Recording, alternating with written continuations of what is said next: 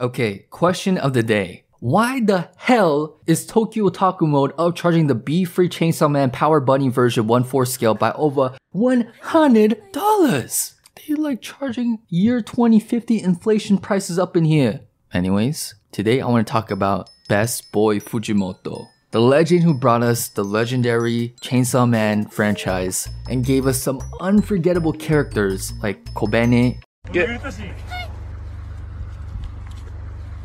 to fine ass Yoshida. That's a big game, man! The cool thing about Fujimoto is that he's very open about how much he gets inspired by other IPs from a creative standpoint. I mean, the biggest revelation we got during Chainsaw Man Season 1 airing is how much he loves movies. You're even getting a movie-inspired illustration card with every purchase of the physical Chainsaw Man Blu-ray. Like, come on! That Power Kill Bill crossover? Oh my heavenly father. We eating good! One of the funniest exchanges for me is when Fujimoto was going back and forth with Studio Ghibli. Using the fake persona of his imaginary 8-year-old sister Koharu, he was gushing about Ghibli's latest projects. In response, Ghibli is like, "Thank you, Koharu-chan. Give our regards to your older brother. Chainsaw Man was very good." Mad Lad Fujimoto's response, "Kyou kara Ghibli no inu desu. Yoroshiku onegai shimasu," which roughly translates to, "From today, I am Ghibli's dog. I am in your care." Very strange way of two goats conversing with each other, but I'll take it. Now with the main video subject at hand, Fujimoto's love for KyoAni. Starting off in Exhibit A, Asa Mitaka from Chainsaw Man Part 2 and Tamako from Tamako Market. I mean, look at this. Both characters got really similar designs. They got that One Piece school uniform overalls with also matching twin ponytails. Not only that, they are both associated with chickens. Siri, cue just the two of us. Now moving to Exhibit B. Okay.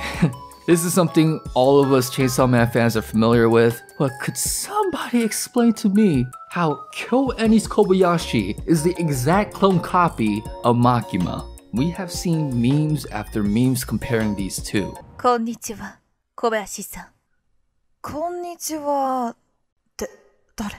Not only do both of them got the office lady drip with red hair, if we really want to analyze their character, they pretty much got the same powers. They both got blonde slaves simping after them.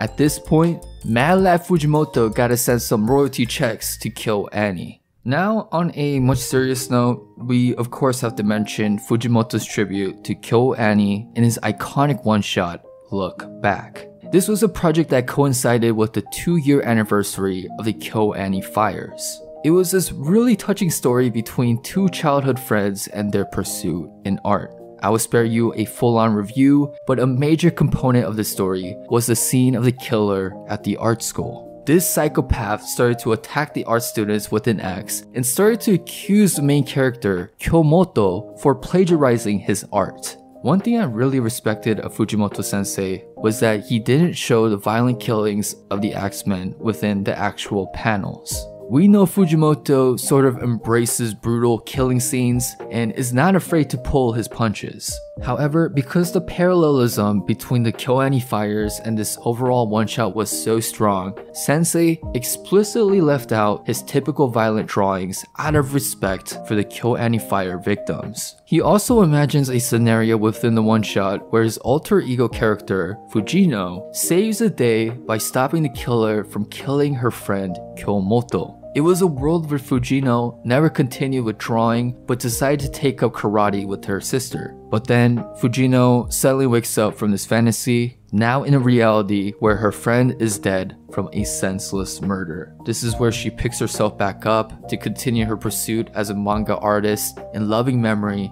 of her now deceased friend. All of this really ties well with the overarching hidden message of Look Back. First page it says don't. Last page it says in anger. Together it says don't look back in anger, which is an ode to the 1995 Oasis song, but I think it's Fujimoto's way of moving on peacefully in regards to the KyoAni fires. Let's not be anchored by hate and anger, but in respect to the people who have passed, let's look forward to put out the best art possible. Fujimoto never outright came out praising KyoAni, but with all these laid-out coincidences, you can tell this man deeply respects this legendary anime studio. This has been your boy E-Man. Until next time, peace out.